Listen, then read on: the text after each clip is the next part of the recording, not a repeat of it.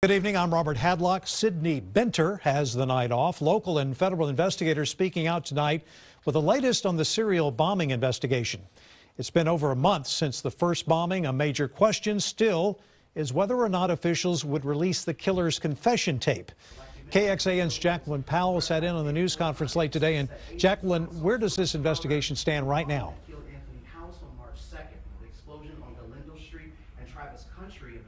Well, Robert, the U.S. Attorney's Office called us here for a news conference today as a formality. They wanted to announce that the arrest warrant for Mark Conditt was officially dismissed after the Travis County medical examiner did positively identify his remains. Investigators made it clear, though, that they still have some loose ends to tie up in this investigation and that it could still take months before it wraps up. They say they're still working to figure out a motive, and they also want to make sure no one else was involved in the bombings. They say even though at this time there are no other suspects, they do just want to make sure. Investigators did tell us a little more about the bombs. Also, they said they actually weren't overly sophisticated, but they could tell that Conditt likely had some practice. And they also said they didn't let any time go by between when they nailed him down as a suspect and when they went to arrest him. It all happened on the very same day. The FBI told us investigators are still trying to decide whether they'll release the confessional video found on Conditt's cell phone.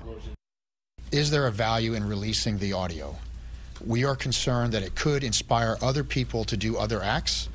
The subject in the audio confession says a number of statements that concern us, and we just don't want that to live forever on the internet.